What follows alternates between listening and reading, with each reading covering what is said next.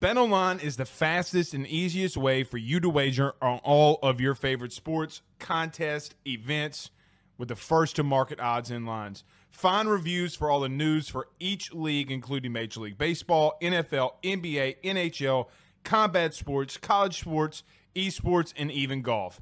BetOnline continues to be the top online resource for all of your sports information for live in-game betting, props, and futures. Head on over to BetOnline today and use your mobile device to join and make your first sports bet. Use our promo code BELIEVE50, that's BELIEVE50, BLEAV 50, to receive your 50% off welcome bonus on your first deposit. That's betonline.ag, betonline.ag. Keys to victory, LSU versus Alabama. What are the 5 things? We do this every single Thursday during game week. We give you 5 things. What are the 5 things that I think personally, and we'll ask you at the end of the show here, but what are the 5 things that you got to do to beat Alabama this week and, quite honestly, make yourself into the college football playoff? Let's go with number 1. These are in no specific order. Never are, never will be. Just based off of like, hey, let's write these down. Let's talk about them. 5 key points of what LSU needs to do. You can get to Milroe, man. Not just in the run game, but I think when he drops back to pass, you can get to him. I know that I talked about this a little bit this morning when we were over with our good friends over at Service Digital Media. You can go check out that show and podcast over on YouTube. But everybody and their mom has come out here this week and said, you got to stop Jalen Milroe from running the football. Duh. Like, I mean, you know it. I know it. Everybody knows it, based specifically off of you coming off the performance that you had against A&M and Marcel Reed. That's like the big duh. So, yes, you're right. However, you're going to be in situations in this game where 3rd and 4 and 3rd and 6 and 3rd and 7 and Jalen Milroe is on the field for Alabama at quarterback, and you have to be able to get to him. Guys, they've already played 8 games this year, and in 2 of them, it's what Vandy did to close out the game and what Tennessee did to close out the game too. They got pressure on him during passing downs. Now, was Milroe hurt? Was he banged up? I don't know, but regardless, he still is going to want to sit in the pocket and throw the football a little bit more than at least what he's shown this year than he has since last year. The right side of the Alabama offensive line is not good enough to contain what you do. They're not. Braden Swinson's got to be over there. I don't know what you're going to do in the interior. I don't know if JVR Suggs, especially on 3rd down, if he is your best pass rusher in the interior, that he does not need to be out there trying to make plays off of a guy that can run. I look at Alabama's offensive line and the confusion that they've had against South Carolina, who got to Jalen Milroe. I look at Vandy, who got to Jalen Milroe and forced a sack fumble that they recovered that ultimately won them the football game. Or I look at Tennessee, who, yeah, they do have a better defense, and especially front 7 than you do. But, man, they did it all night long. Like a Cisco song saying, let me see that thong. I look at this game and I look at your front 7 and say, look, it's a no-brainer that if you are out of your gaps, if you're not sound corrected, we're going to talk about in a moment, but if you don't do those things in the run game, you're right. None of this matters. But here's the thought process that I have.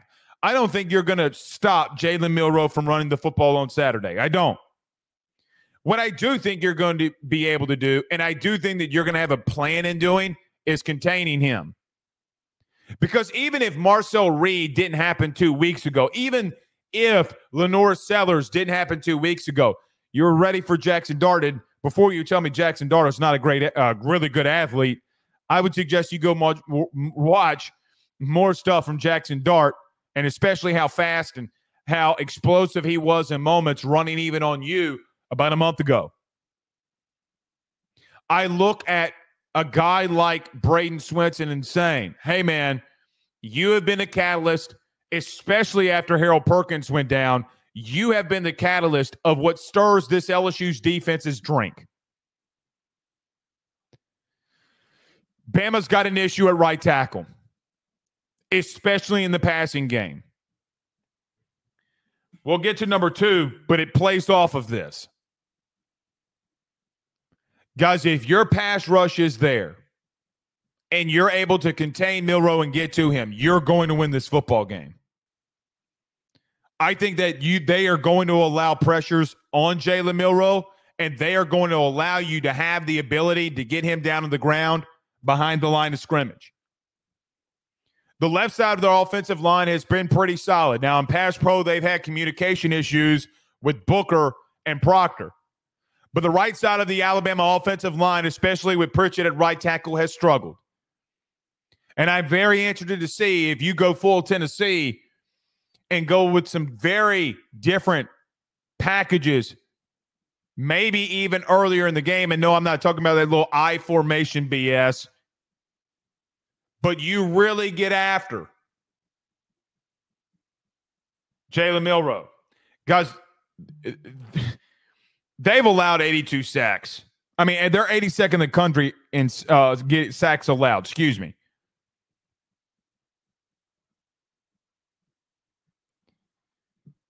You can get to him, man.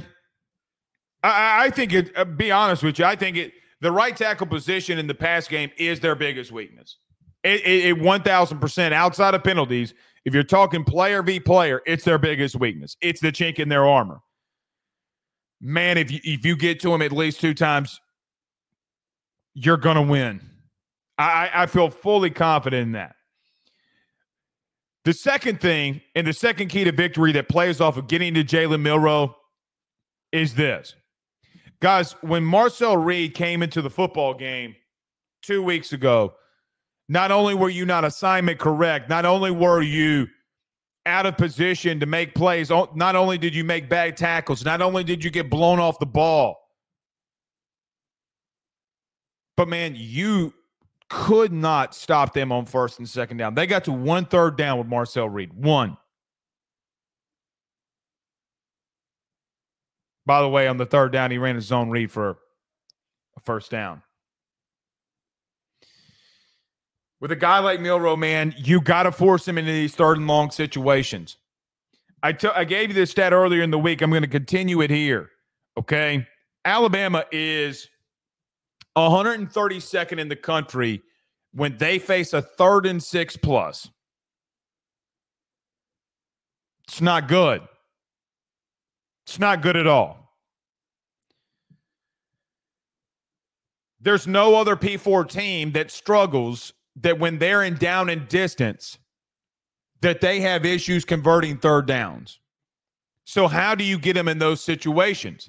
How do you put them in those situations? Well, you got to make Jalen Milroe a one-dimensional guy on third down.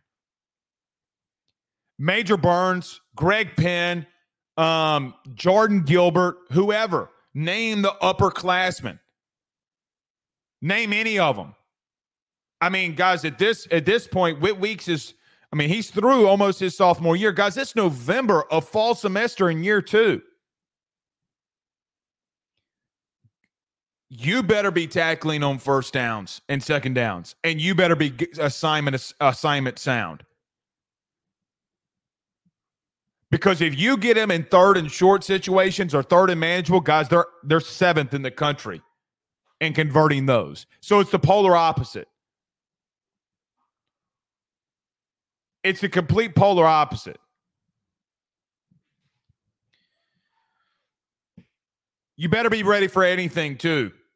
Because when I look at this team, meaning Bama, especially what Kalen DeBoer did last year at Washington, and even when Bama came out of a bye week earlier this year, guys, some of the things that they did and some things that they kind of ran out with in the opening drive, it's stuff that they hadn't showed on film all year.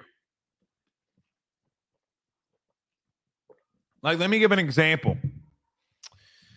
Coming out of a bye week earlier this year, Alabama in their first drive went under center with Jalen Milroe and ran a traditional old school QB sweep. Then they did a wide receiver motion power counter run where they pulled 2 offensive linemen and Kendrick Lowe got the ball all on the same drive. They ran a fake screen. So not even on the first drive, you got to be ready for everything on first and second down. There is no game from a fundamental defensive standpoint that you have to be on lock than this week. You got beaten and 2 others with a guy that can run.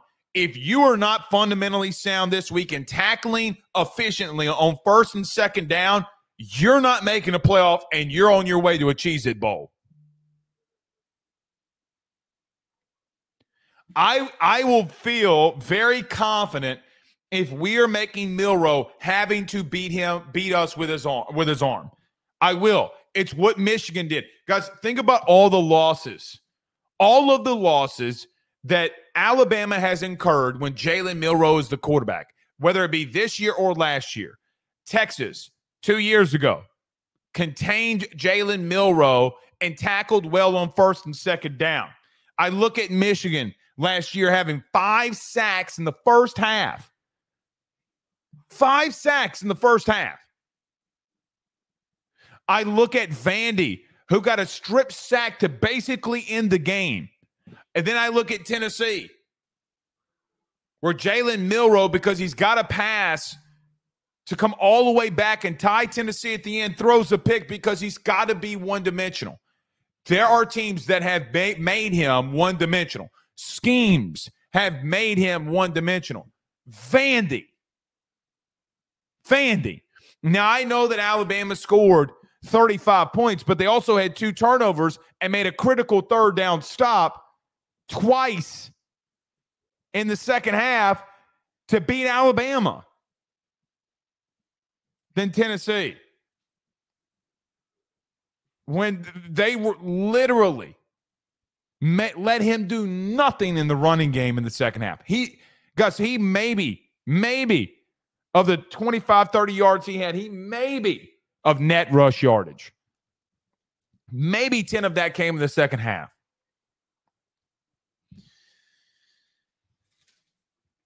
I know that people want to talk about Ryan Williams, and Ryan Williams can beat you. He can. Jalen Milroe can throw the deep ball.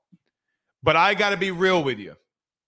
If Jalen Milroe is going to go out there and beat you with his arm consistently, and I mean consistently, I'm going to take that over him running all over you. You cannot let this be a replay of last year. It cannot be. Do something different. I do think if you send all out heat on Milroe, I'm not saying that he can't process quick enough, but over the last couple of weeks, something has drastically been off. South Carolina, Tennessee, even Missouri in the first half too. I didn't watch the second half of the Mizzou game as much as I wanted to because they just kept turning the ball over, beating Mizzou over and over and over again. They threw 3 picks in the second half. It's just like, I mean, they're starting to drive at their own 40-yard line. Guys, it was basically Alabama basically in the second half, Texas A&M to you, or Missouri.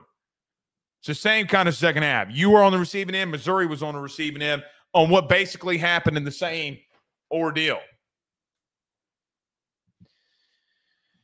I think Zy Alexander this week is going to be, and I talked about this on Wednesday when we talked, or Tuesday, when we did do's and don'ts. You got to, and we talked about it with Carter. I think it was the lead thing that we talked about with Carter. You got to be physical with Ryan Williams. I am going to allow, mentally, I'll be okay with, and I think you should too, that if Milroe beats you with his arm and Ryan Williams goes off, fine. But I saw Tennessee break him. He was broken. So, guys, physical corners like Zy Alexander have got to be big this week. All right, number 3. Guys, you can't turn the ball over. Going to continue to say it every week. Going to say it every week. So, you have a situation where, look, let me just say this before I say anything. else. I don't really know who we are as a team. I really don't.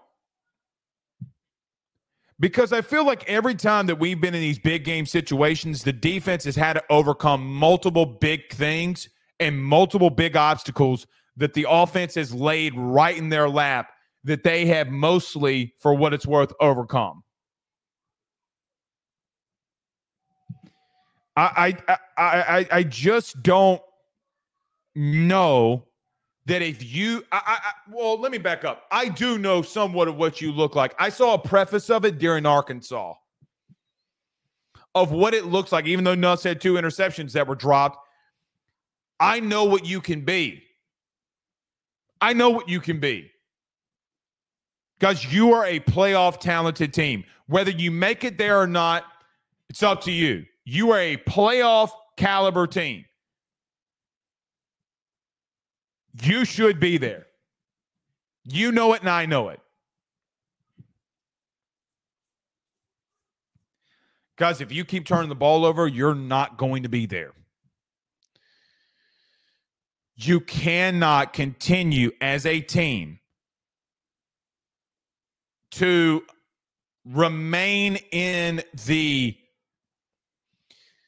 category of being one of the teams that has 3 turnovers per game in the SEC, the other being Georgia. I feel like Georgia, who has had to overcome this 3 times this year, and they fell once against Bama.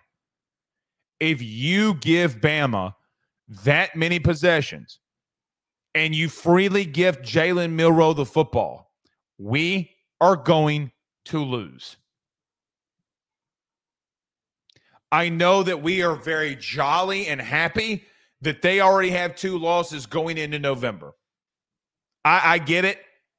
We're not Bama fans. I get it. Nobody likes Bama. I get it.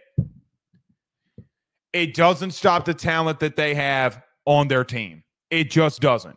And if you do that to a team like them, they will beat you because they're good enough up front on both lines of scrimmage to lean on you. They, ironically, have more depth than you do, especially in the interior of the defensive line.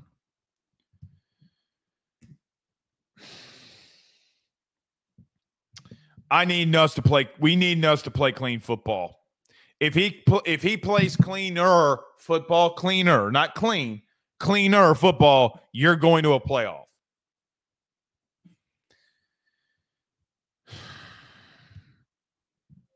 I can't keep bringing this up, man.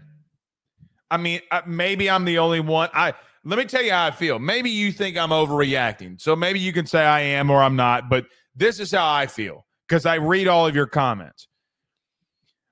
I feel like when I come out here every Thursday and say we got to stop turning the ball over, I get a massive pushback.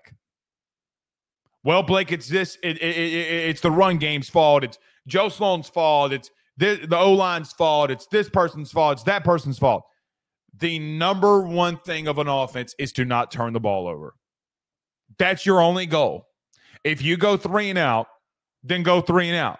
But what you cannot have happen is freely gift the football back to the other team. You know, when 2 weeks ago, when Marcel Reed and you could not stop him, and the defense was just like, yeah, man, we can't do anything. We need the offense to pick us up. And they didn't.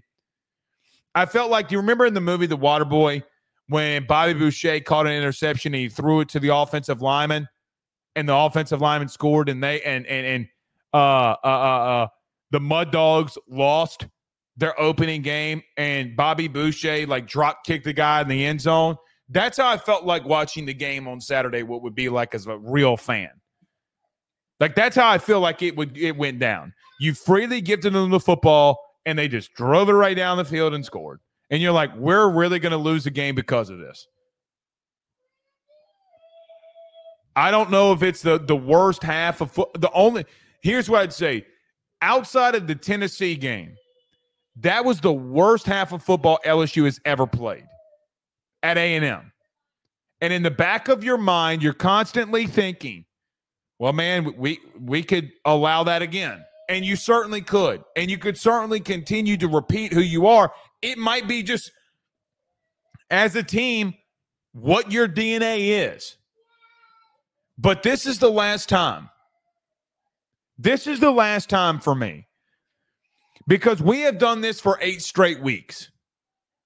Where every single week we have talked about not turning the ball over. Go listen to any key to victory throughout the year. And it just has not changed. And when it has, it's been very rarely. I can't even give Arkansas that because you almost turned the ball over there. Now, why I feel like I'm on an island is because it feels like that people think I hate Garrett. I don't. This is what happened. Don't know if y'all saw this today on social media. For whatever reason this morning, there was a dispute that broke out in reference to Jaden Daniels. Okay, stay with me. Some fan was tagging all the media members and tagged me and said, Blake Ruffino was the one that wanted Jaden Daniels benched. No, y'all think that I hate Garrett because of whatever reason, because I said that Garrett Nussmeier wasn't ready above Jaden Daniels. Who was right and who was wrong? Go back and listen to any 22 show. But I don't know if Nuss is ready right now. I think he is in some instances. In some instances, like the last part of the Ole Miss game, I'm just like, that is elite shit. There's no way to characterize it other than it being elite. Then I see media members, and me and Carter debated this after Ole Miss. It's like, oh, Blake, I mean, we won. We won. I mean, you go through a couple picks, okay. No, it was always going to beat you. You're going to continue to lose if you turn the ball over. You're not Georgia. Georgia's an anomaly. You're not Georgia. Sorry, you're not. They have been able to overcome it.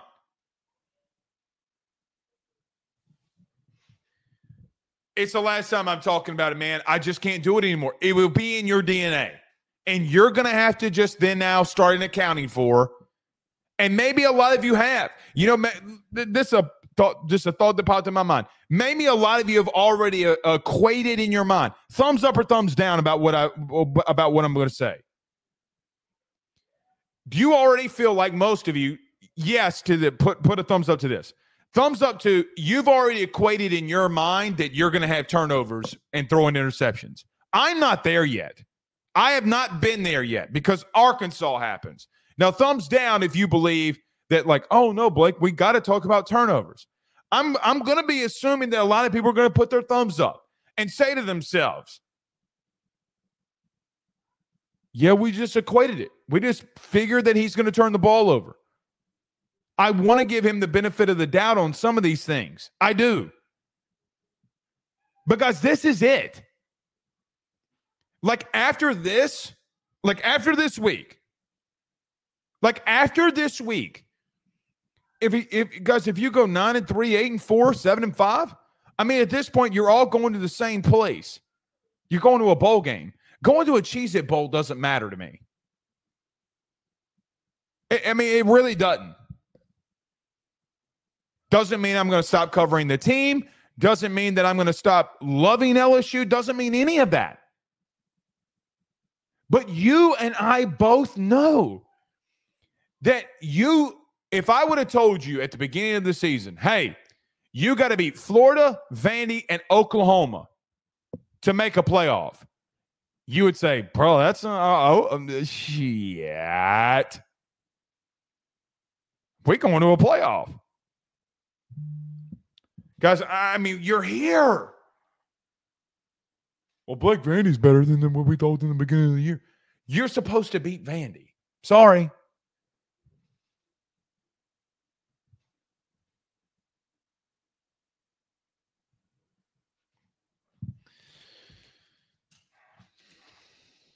Either it stops now or it's never going to stop this year. Obviously, an off season, a whole nother season can stop it. But it's not going to stop this year. It's always going to be there. All right. Last but not least, number 4, your running game. I think that you're going to be creative this week. I do think that you're going to go out of some pistol stuff. I hope that you go out of the pistol this week and get your running game going. I I've just, kind of heard some things. I think that's going to happen. If it doesn't happen, then I don't know why they haven't been working on, why they wouldn't call it when they've actually been practicing on it this week. You got to get Caden Durham outside the tackles. And why we continue to run inside zone is beyond me. Why we continue to run zone read is beyond me. Counter in the inside is beyond me. Guys, Caden Durham has more runs of 10 yards plus when he hits outside the tackles than anybody on the team. It's where majority of his big plays are coming from, or even more decent plays are coming from. You got to get him to the outside. You got to find ways to get him to the edge, because once he gets there, he's going to burn some people. I think you got to be creative in getting 4 yards. Guys, this game's it's a tough game. It's a brutal game. And even though it's tough and brutal, there are going to be times where you need to line up and run the ball for 3 yards. A game inside a game. That, if I run the ball for 4 yards on first down, then I line it back up and I do it one more time, then I'll line up and do it one more time, then we start throwing the ball around a little bit more, it's going to lean on them in the fourth quarter. It's going to work on that defensive line in the fourth quarter. Tick, tick, tick, tick, tick. Because there's nothing wrong with lining up and punching somebody in the mouth for 3 yards. Nothing wrong with it. Nothing wrong with it. We're getting like, oh, we ran for 3 yards. That play didn't work. Okay, line it up and do it again. You line up and go, you're going to be in the same thing. If you throw an incompletion, guys, in these 3 ranked games, you're below in these 3 ranked matchups, or in the, I shouldn't say ranked because South Carolina is technically not ranked, but against Ole Miss, A&M, and against, how about this? In the 2 high-profile games that Garrett Nussmeier has played in, his completion percentage is below 50%. So if you're going to miss 25 passes, let's say you take half of that in 12 runs for 3 yards, that's more productive than throwing it as much as you're doing it. Sorry, it is.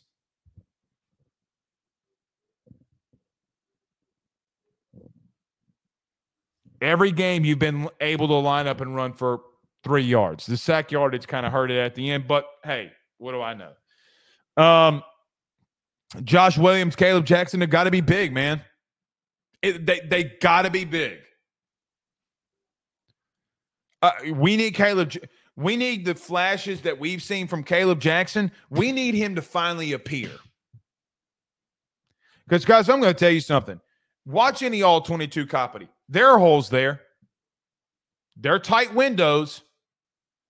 They're very tight windows. Holes are there. How about this week? Don't put Trey'Dez Green on a defensive end that's going to be drafted in the top 15 picks. Now, Bama doesn't have a guy like that, but let's stop putting Trey'Dez Green on the end line of scrimmage. Find some, either put Bo Borderline's big ass out there in 12 personnel, or don't put Trey'Dez Green. Excuse me. Don't put Trey'Dez Green. You're going to go 12 personnel? Line it up and bust their ass. By the way, in preseason, now y'all do know this because I shared it on Twitter, shared the videos on Twitter of us being at practice, whatever. All right. Guys, literally all offseason, LSU worked in 12 personnel, meaning 2 tight ends, one on the end line of scrimmage and one right behind him, to the side of him. They went under center multiple times this spring at 12 personnel. They haven't done it once this year. Not once. I am begging you to do it. Then why were you doing it all offseason and now you're not running it? Why? It's a base install of our offense. Bullshit. That you wasted time. It's a time waster.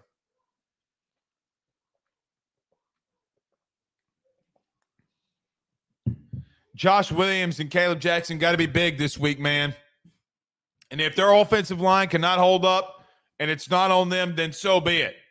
But we need Josh Williams to put his head down and represent what he's been as a player. You know, guys, here's what I'm going to say. If I'm Josh Williams can win you this football game. Josh Williams, 1,000% could be the reason you win this football game. If he does what he replicated in 2022, you're going to win this football game. We need him to do it. We need him to be that person. When Will Anderson's in the hole and you have a critical 3rd and 7 and Josh Williams is truck sticking him and picking up the first down, we need that Josh Williams.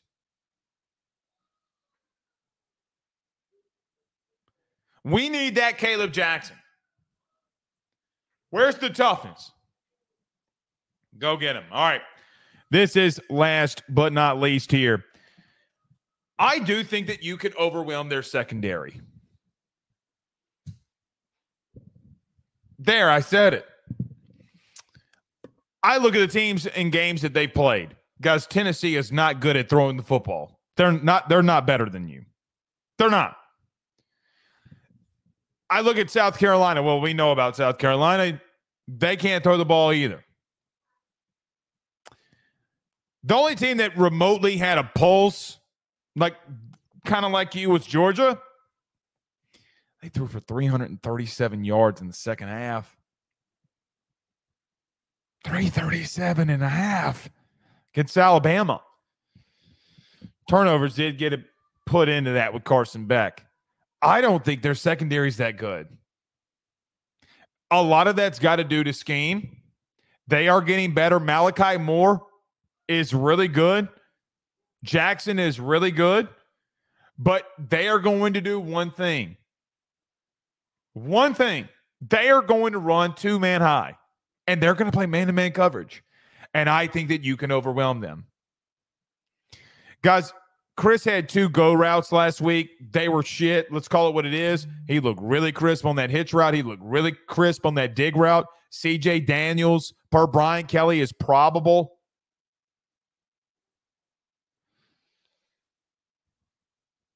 Kyron Lacey, Aaron Anderson, Mason Taylor. I think you can, guys, I promise you,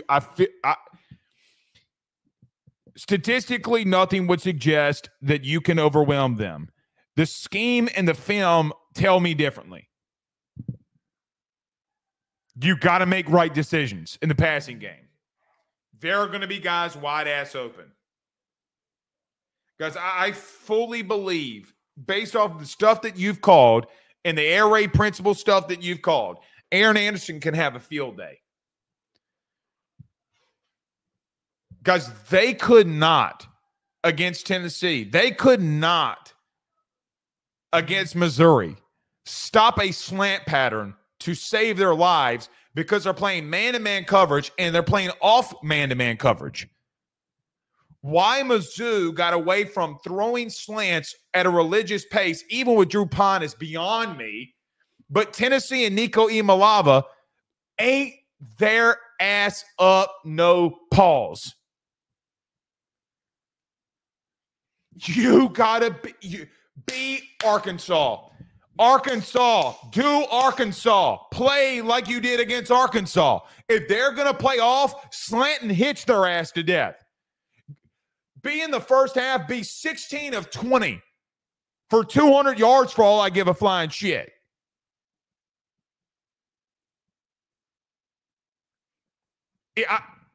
People don't want to nickel and dime. They're going to give you. The only reason why they wouldn't would be because that they want to make Nuss make quick decisions and play press. And they think that that's what you're going to do.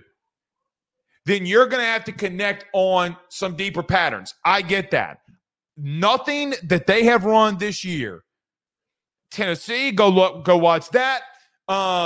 Georgia, go watch that. They are going to play off coverage, but they're going to be in man. You got to light their ass up when they are giving you that much yardage because you can.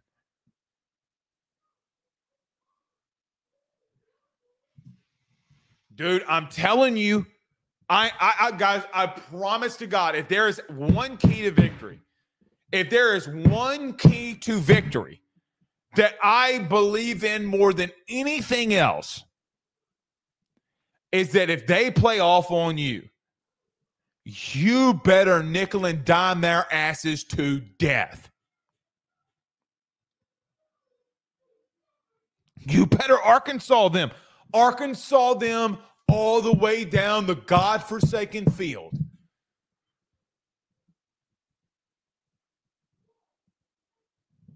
Wait, how many losses did guys in the chat? Do me a favor. Can y'all tell me how many losses does Bama have? Put it in the chat right now. Is it 1 or 2? Put it in the chat. 1 or 2 losses. Huh.